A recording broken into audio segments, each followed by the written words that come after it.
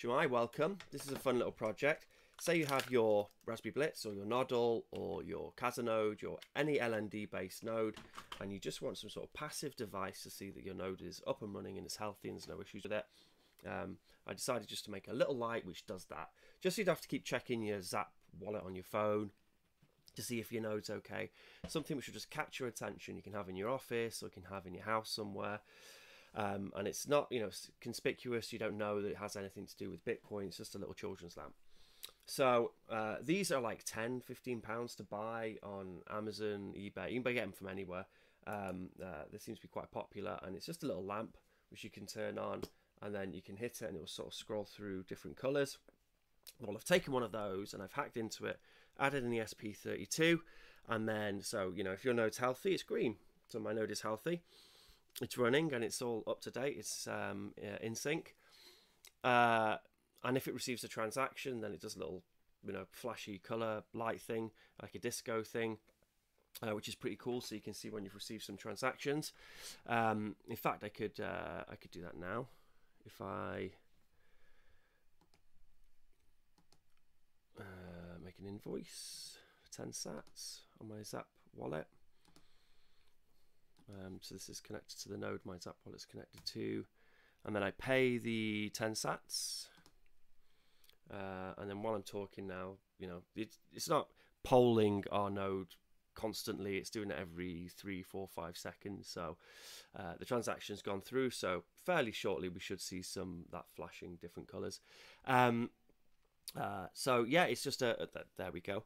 One of the great things about this project, in fact, as well, is it's very easy to set up. Once we flash the code onto the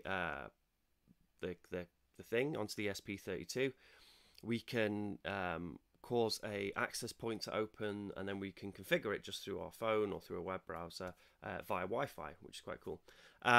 So I'll show you the GitHub and then show you the code, and then we'll put the thing together and make it. Once you've opened up the project in the Arduino IDE, you will have to have the SP32 boards installed, which you can get instructions for if you go on the GitHub. There'll be instructions for installing the Arduino IDE, for installing the ESP32s into the Arduino IDE.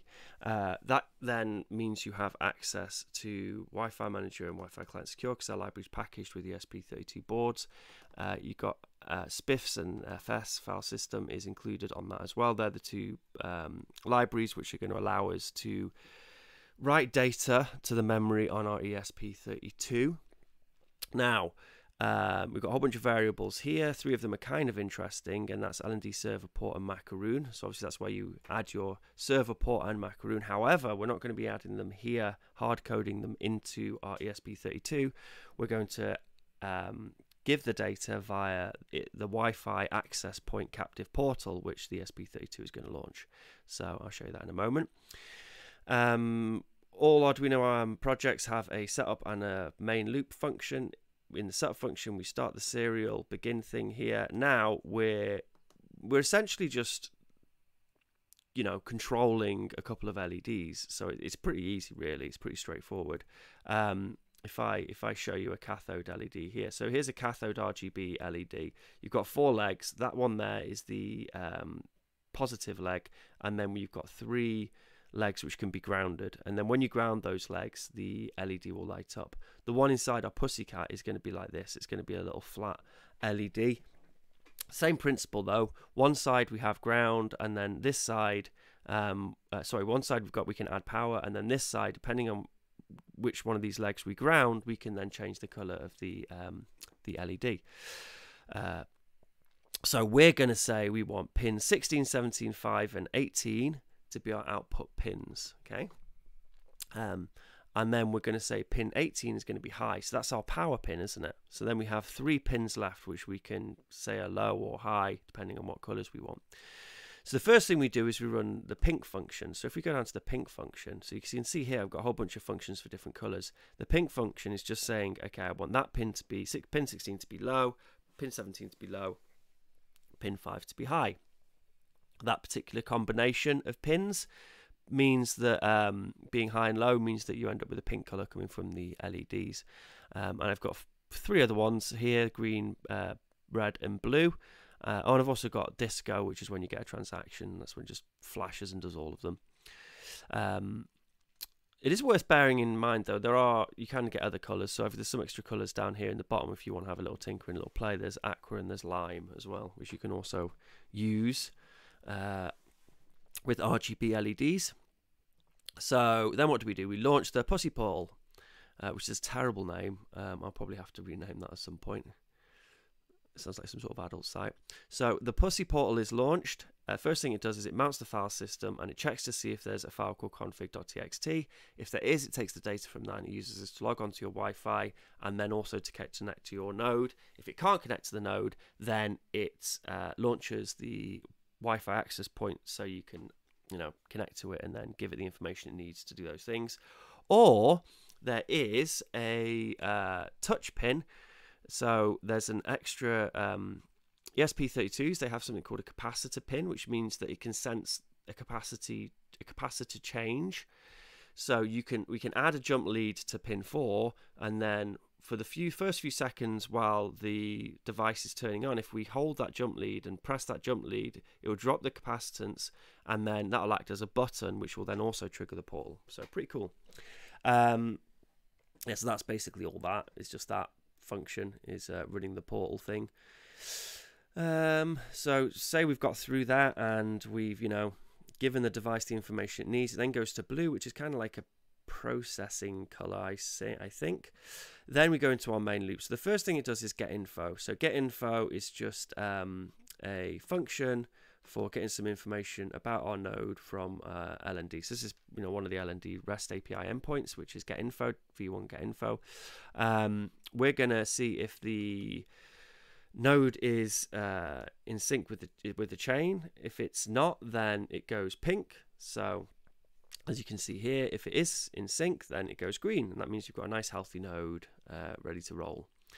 And then the next function it runs after a few seconds is get on chain balance. So it's another LND REST API call where it's going to get the balance of your on-chain wallet. So if you send funds to your on-chain wallet, or if you spend funds from your on-chain wallet, it will know, and it will do its little disco thing. So in fact, where's that? There, here we are.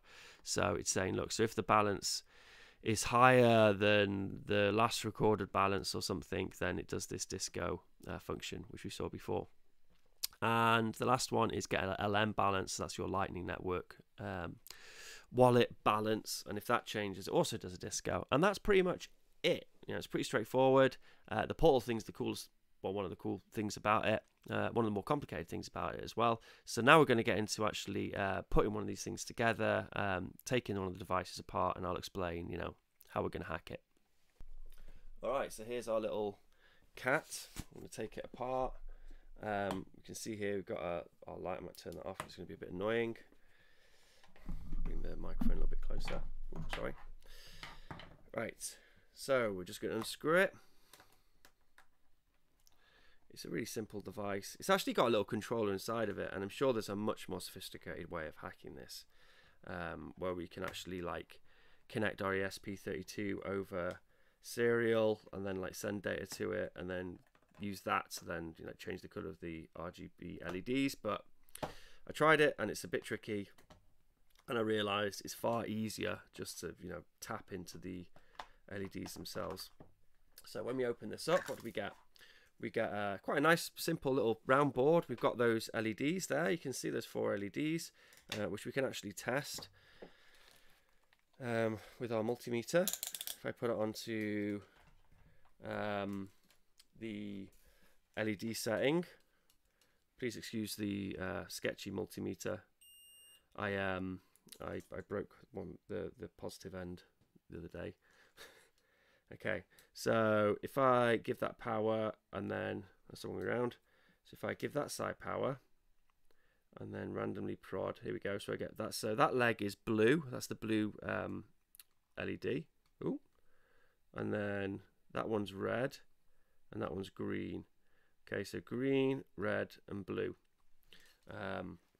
So they're the mounts we're going to be soldering onto.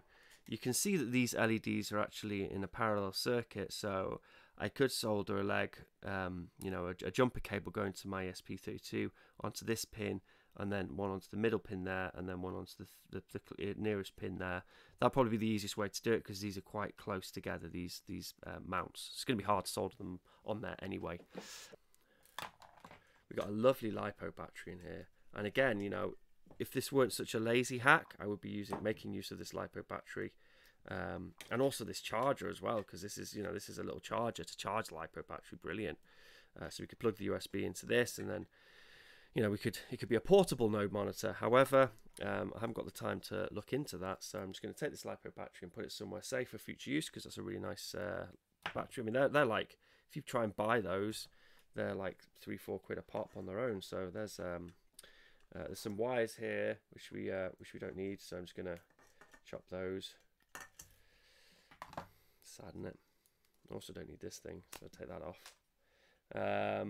It's decimating this lovely board, but we'll make it much more functional for it. I'll take out the little charging unit thing. Again, it's kind of a useful thing to have. It's like a little switch, so I'll probably keep that and try and put that in something, because I want these holes in the bottom of this space here, because that's where I'm going to poke my USB through to power my ESP32.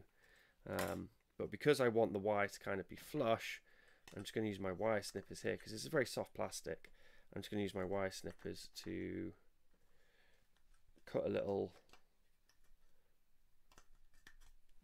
groovy thing in there. Ooh. Try not to. There we go.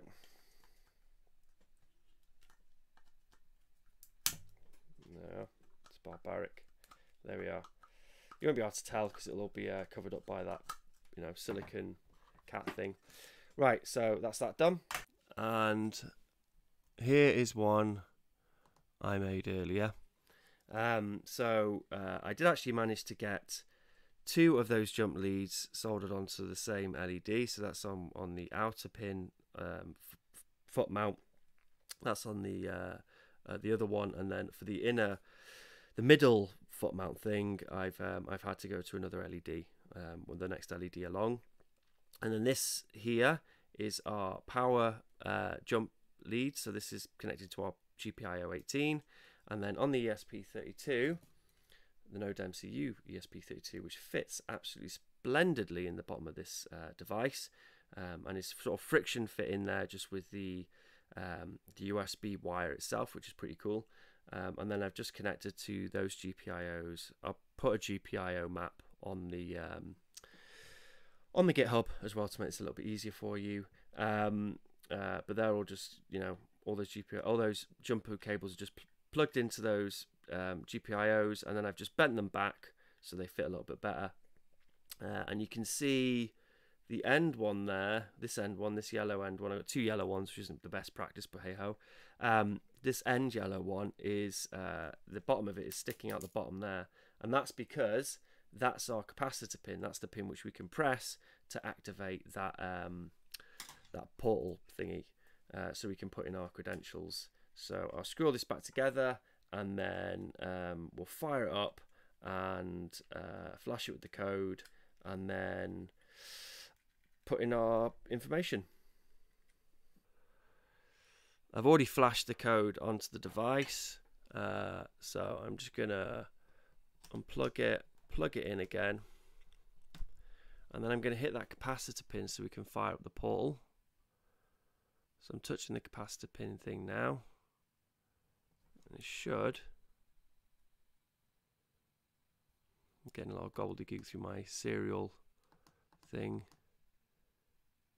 Right, so I think it's launched the portal, even though it's not made up. Oh, there we are. Yeah, there we are. My serial monitor has sorted itself out.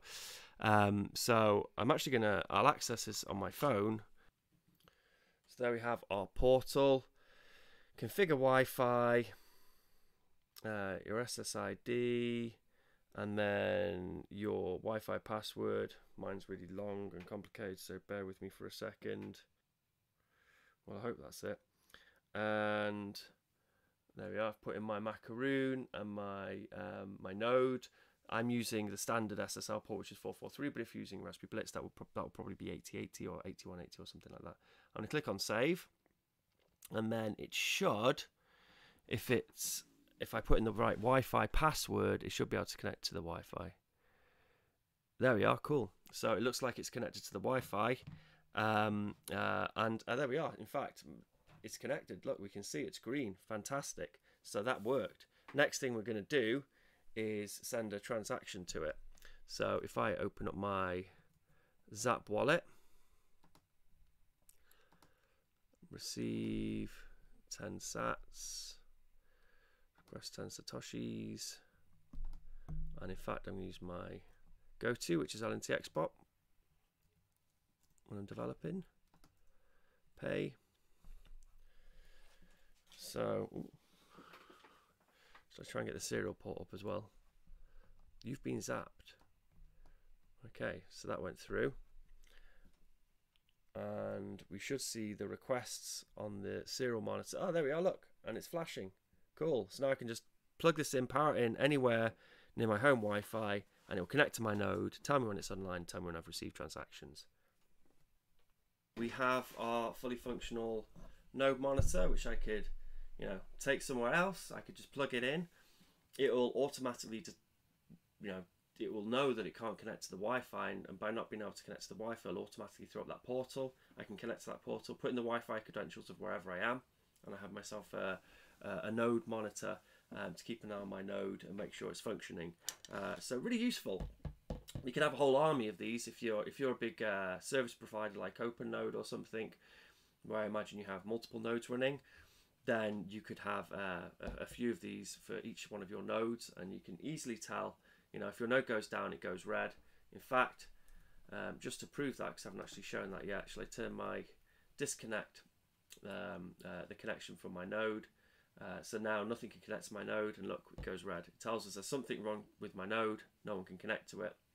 Brilliant. So yeah, fun little project, easy to make. Don't be put off by the soldering.